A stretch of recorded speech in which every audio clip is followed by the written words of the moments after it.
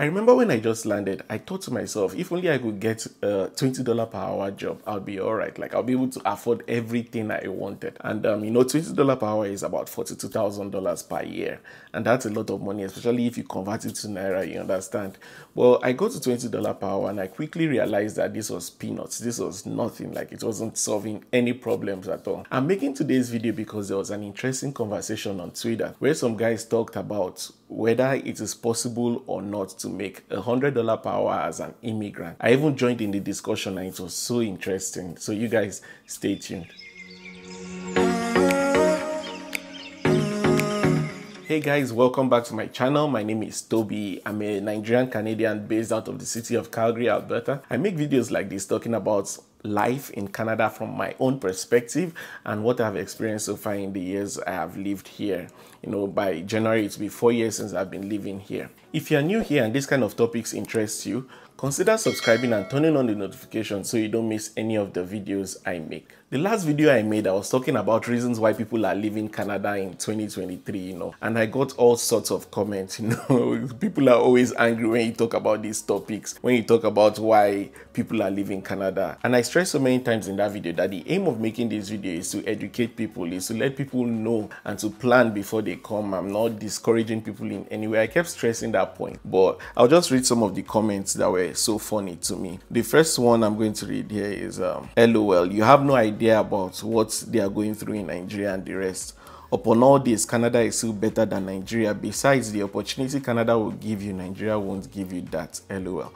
So I wasn't comparing Nigeria to Canada, and I wasn't saying, oh, like, I wish I could go back to Nigeria. That was not what I was saying. Most people know that Canada gives you opportunities because there's a smaller population here. It's a more developed country and stuff. So that's not what I was saying to the person who made that comment. Someone said, I just returned from Costco. 3 steaks were $70. Inflation is going rampant. Then someone who was very angry responded to that comment and said, were you eating steak in Nigeria? I found that really funny because, like, we eat steak anyways. Yeah, I know some people just want to troll sometimes. Some people are just angry. So there is this comment here too. The person said, so why are you still there? This thing of I'm in Canada but don't come to Canada videos make me laugh. Allow us to see for ourselves. So this is part of what I was talking about. I think most of these people don't even watch this video. The moment they just see a 30 seconds or 10 seconds clip and they hear, oh, Canada is this, then they just conclude that this is what I'm talking about.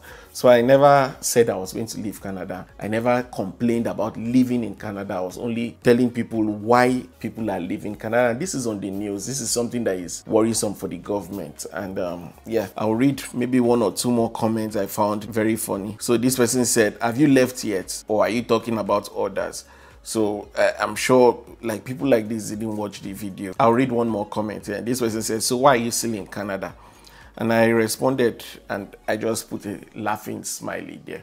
So I just feel like most people just come for you, like once they just see you're making a video and talking about anything negative, you know. And I've seen this trend so many times on social media. When people share their stories, when people talk about things going on, it's not necessary. I understand the fact that there are people who share bad information or wrong information, but when people share their story, it's not because they are trying to maybe discourage other people from pursuing their dreams. That's not necessarily the case. Anyway, that's not the topic for today. I just thought to mention this in this video. So if you are part of people that commented or you watched the last video, I can make you understand again. The goal of making that video was to educate people and to make people who are planning to come here to prepare properly before coming here. So, you know, all these things are not going to be surprising to them. Personally, I wish I had all this information that on YouTube today. I wish I had all this information before I came here. I would have prepared differently before coming to Canada. You know, I would have taken courses, I would have done my research. It would have been different for me. But like, there's so many people giving out so many good information. I'm even surprised. And so if you're coming to Canada now and you watch YouTube, you have everything you need because there's so many people giving out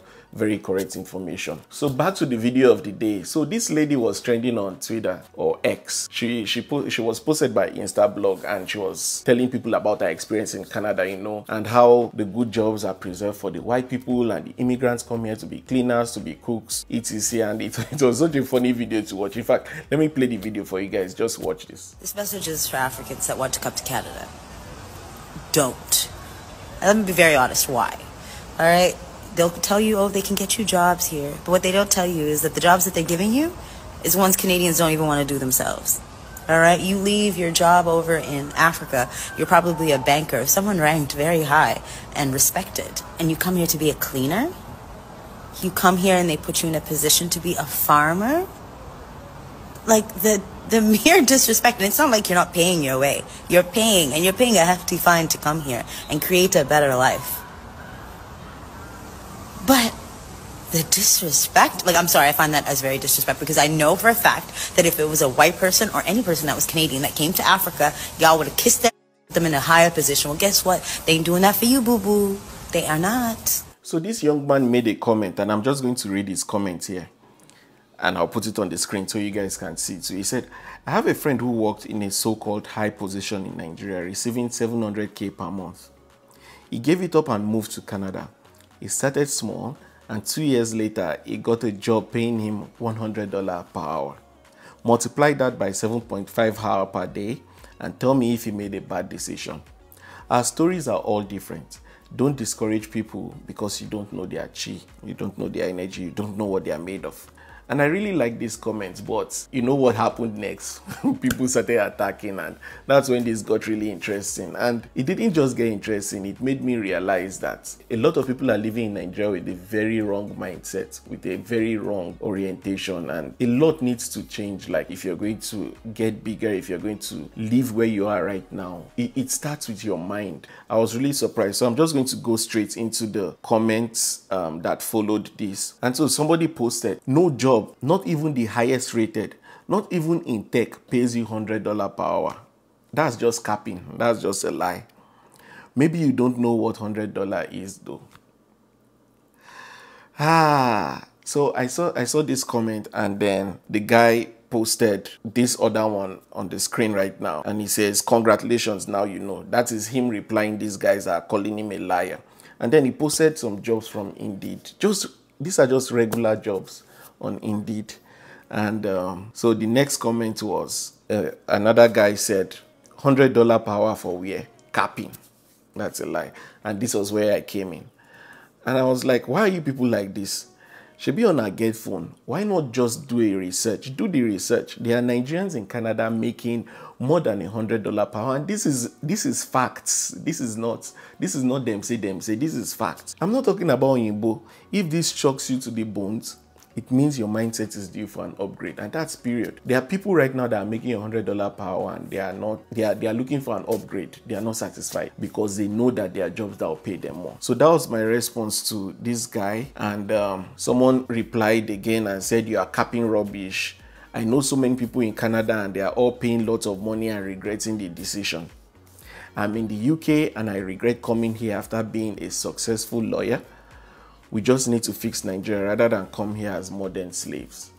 So another perception is people think everyone who comes here, you're going to slave when you come here, or because of the color of your skin, because of this. I think the mindset with which you come here, with which you relocate, whether it's Canada or US or to the UK, it's more important than whatever you're going to pursue over there. Your mindset is very, very important. If you're going there and you see yourself as a first-class citizen, as someone who is going to be highly sought after, as someone who has value that is going to give, that's the way you're going to be carried. But if you see yourself as someone who's a slave, and where people are standing, you are being shy and you are walking away, that is also the way you're going to be treated. That's the way you're going to be perceived in most cases. I was really shocked at this comment. And the next comment, someone said $100 an hour. Oga, which job is that? And somebody put, this one is so funny. This guy said the guy they brush line on teeth for zoo. I found that very funny. Like, what this guy is trying to say here is like, you have to be doing an impossible job to make $100. This is $100 per hour we're talking about. This guy said, man said 100, I guess wanted to write dollar, he wrote euro. Man said $100 per hour, LOL. Doubt even CEOs get that much. Who is a CEO? This has to be a joke, because I wish I could talk to these guys who made all these comments one by one, but maybe someone who knows them will show them this video and educate them or something. This guy said, big lie, $100 per hour, biggest lie ever. Make una small they lie for this bed app. He first of all said, big lie. Then he said biggest lie ever. I don't know what to say right now, guys. I don't know. I'm sure my Canadian friends who are watching this video right now, people who have been in Canada for a while, are watching this video right now. They are laughing their asses out. They are laughing at these guys so much, because you're just in Nigeria, just sitting in Nigeria, and then you're thinking $100 per hour is a lot of money. I don't understand. This guy said $100 per hour when you know be prime minister. Guys, come on. And this guy said, you know sabi lie guy, which work for Nigeria they pay 700k monthly, and which job for Canada they pay $100 per hour when you know be president, son. This one even bust my brain. Like, this one scattered my head. This guy already believes that there is no job in Nigeria that can pay 700,000 naira per hour. Like, when I was in Nigeria, I had mates. When I'm talking about 2012, when I wanted to go in for my master's degree, like, I had friends working with multinational companies and were making as high as 700,000. If not more. So I don't understand these guys, man. I don't know. I wish I could help. I want to help these guys. I want to help them shift their mindsets, because if this is what you have in your mind, you're not going to grow from where you are. And stop spreading misinformation. Stop making people who want to chase this dream think that there is nothing here for them, because it's a lie. This guy said, LOL, $100 per hour. You guys should reduce the lies now. Do you know what kind of job you need to do here in Canada to end that? So I want to believe this guy is in Canada, because he said, do you know what kind of job you need to do here to earn that kind of money? Something like that. I think that's what he wrote. So I like the guy, the Chinonso guy who posted first, responded to this guy. He said, you don't need to do anything extraordinary. Don't call me a liar because you're not in that level yet. I love this guy so much. This guy is smart. Try to learn instead of sounding ignorant. I don't like doing this, but attach is your normal Indeed for project management position. Canada offers great opportunities. Don't limit yourself. And he posted some job postings for this guy that were paying over $100 per hour. So I like what he said here. He said, try to learn instead of sounding ignorant. Try to learn. Every day I'm on the internet, I'm trying to learn. Every day I'm watching people's YouTube videos, I'm trying to learn. I'm watching people that are really smart, and I'm not going on their comment section to question everything they are saying. I'm picking out what is very important in what they are saying. Whatever I don't understand, I leave it, because I don't understand it. If you don't know something, it's going to sound like a lie. You're just ignorant. Then you think everybody is lying. So this guy said $100 for wear capping. That he said it before, and I responded to him. I read this before. Then he responded back to me. He said, I think he wanted to write, you don't go there before. He wrote, you don't go there before. Forget social media and get down to reality. If you like, here. If not, see the situation on ground and have a plan before you jump back for $100 per hour IT job.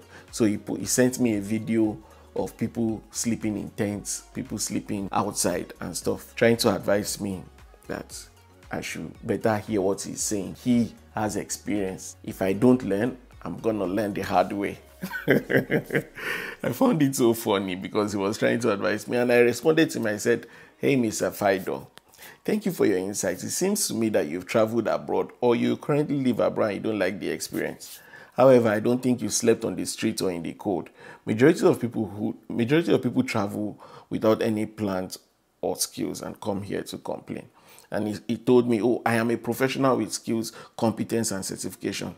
I'm not capping, which means I'm not lying. This is final comments I'm going to read. This guy said, so if you're making $100 per hour, you mean you'd be in the comment section for what exactly? I found that funny, because I was like, I'm pretty sure Elon makes way more than that, and you see him on X every single day. You guys, come on. Then he told me, come on, this is his app. It's like his office. You can't be this dull. Why can't you see him commenting on IG or Facebook? Think.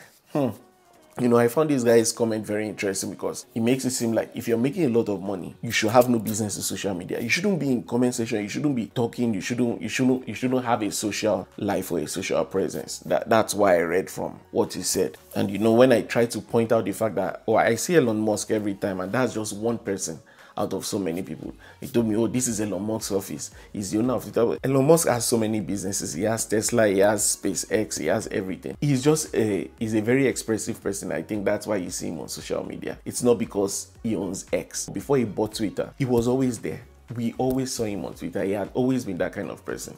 So I don't understand what this guy was trying to say. And I told him, you know, you can pass comments without insults. Stop thinking when you pass an insulting comment, you're woke. If you have a point to make, do so in a civilized manner. And he told me, if we don't insult some of you, you guys will never think with your brain. Like, bro, it's common sense. So in this guy's mind now, he's smart. He's smarter than me, smarter than everybody. He's trying to pass insult so that I can think, I can open my head, These are the comments I got, and all this started from the fact that one person posted that it's possible to make $100 per hour in Canada. So I just want to say, guys, please come to Canada with a positive mindset. Canada is a beautiful country. I wish there were more people that said this to me before I relocated. A positive mindset is very, very, very key. You see, I've been to this country for almost 4 years. Like I said, it's going to be 4 years in January, and I'm still finding my footing. I'm grateful for the growth so far I've seen in a short time, you know. But now I know that it's possible to make a lot of money in this life. Like, it's possible to be rich. Some people came earlier this year, you know, and they've already had things figured out. Some people came last year and they bought 2 houses here already in Canada. I'm not even joking. Some people get jobs, like very, very good jobs, before they even land in Canada. I'm saying all this so you know that everybody's journey is different. The fact that some people come here and they work their behinds off, you know, they do 16-hour shifts, they work so hard, that does not mean that is what has to happen to everybody. I've seen people here who came in, you know, they worked at McDonald's, they worked at warehouses. Their first 2 years was very rough, and from the 3rd year, 4th year, they started doing so well. Someone told me something when I got here. She said, it gets better with time. It gets better with time. I really don't understand when people make this kind of comments and where this kind of mindset comes from. It really baffles me a lot. This is not me mocking people who come here and who are sleeping on the streets. My heart really goes out to them. If I have people like that in my community, I'll definitely reach out to help. But what I want to say is this, like, don't listen to people when they tell you, oh, come to Canada or visa, you get work, you change it to this, you do that. Come with a concrete plan. I stand to be corrected here. I am yet to see a permanent resident, a landed permanent resident, or even a student who is sleeping on the streets. Why? Because these guys, they know they are coming in. Permanent resident, you're coming in, you're already a property of the government. You're going to get a job. It might not be a good job, but you're going to get a job. But as a visitor, things are so difficult. You have no insurance, you have no government support, you have nothing. So it's so difficult.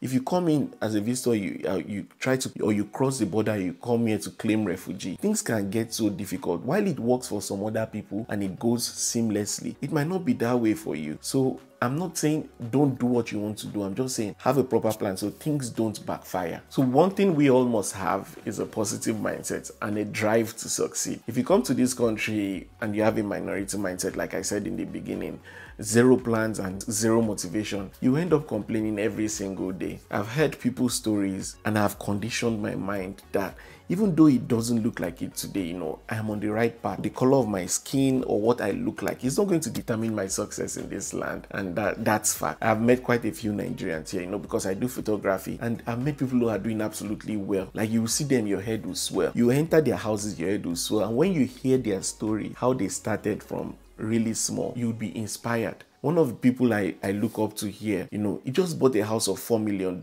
I know people here who are paying like for their houses in cash. I know people here who are buying their cars with cash, and they are Nigerians. So see, don't let people make you feel like there is nothing for immigrants here. That is why I thought to make this video, to be able to inspire whoever wants to come here, let you know that there are jobs. You don't have to settle for minimum wage because you're an immigrant. There are good jobs. Come with your qualifications, come with your skills, learn how to format your resume. You will be fine. You might start out at a store as a supervisor or maybe at a warehouse, but you will be fine. Eventually, you will be fine.